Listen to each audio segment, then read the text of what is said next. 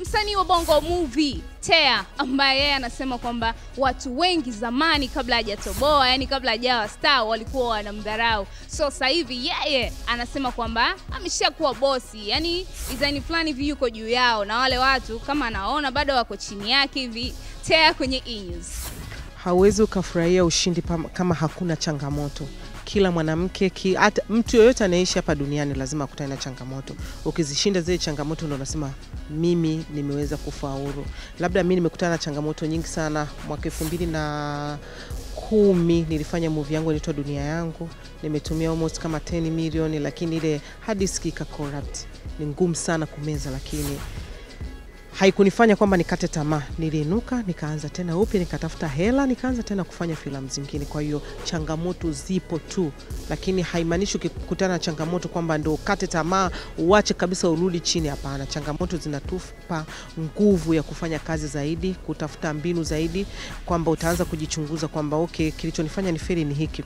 Kwa nini hard disk ili corrupt? Unaanza kujichunguza. Kwa hiyo kazi nyingine ukifanya unakuwa makini zaidi. Unaona kwamba lazima uprotect vitu vyako, viwe katika chini ya uangalizi ili ufanye kazi nzuri zaidi. Kwa hiyo hivyo ni kujifunza, tuna ni sehemu ya maisha. Hakuna mtu yote hapa duniani anaishi bila changamoto.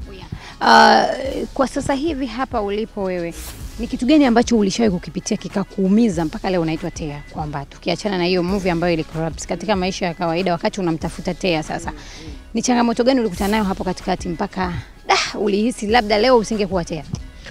Kudharauliwa. Unajua unapofika unakutana na mastaa, alafu wanakuangalia na kupandisha juu chini, anakuangalia anasema huyu anaweza kitu gani? Huyu sio anafanya. Kuna watu wengi walikuwa wanakudharau na kuignore, wanakuambia huyu ana nini? Lakini imefika wakati wananiita Tea, njoo nina kazi yangu, naomba njoo nifanyie casting. Tea, njoo na filamu yangu hapa na idea ya story, njoo niandikie. Walikuwa mastaa enzo unatoka? Yes, mimi wakati natoka ni mastaa na wananidharau. Lakini nani hao? Siwezi kuwataja. Nowadays mimi ni director wao.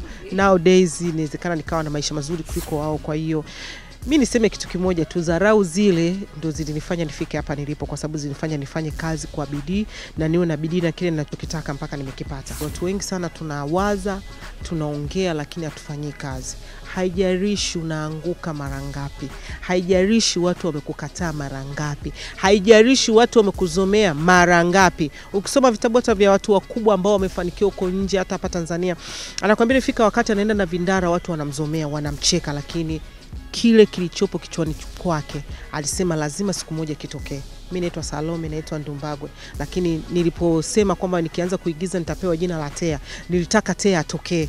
Hata ukitaja Ndumbagwe Misayo, watu wengine hawamjui, wanamjua Tea. Kwa hiyo kile unachokiona kichwani kwako, unachokifikiria, unachokiwaza, unavojiona, hakikisha unakifanyia kazi ili kiweze kutokea. Unajivunia umaarufu ulionao? Of course. Unatamani kuendelea kuwa maarufu? Of course.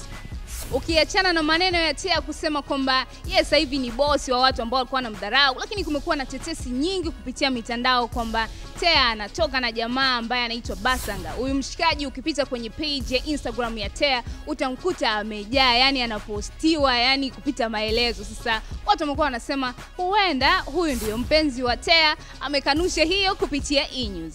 Mtu ni kuamua tu kwamba naamua kumposti. Yeah.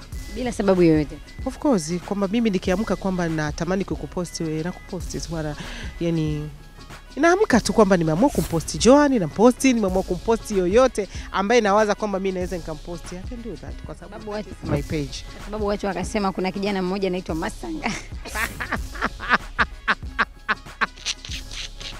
Kwa nimesha kuandika kwamba that is my man. Ila ametanda mtandao wako wa kijamii. It's okay, he is my friend.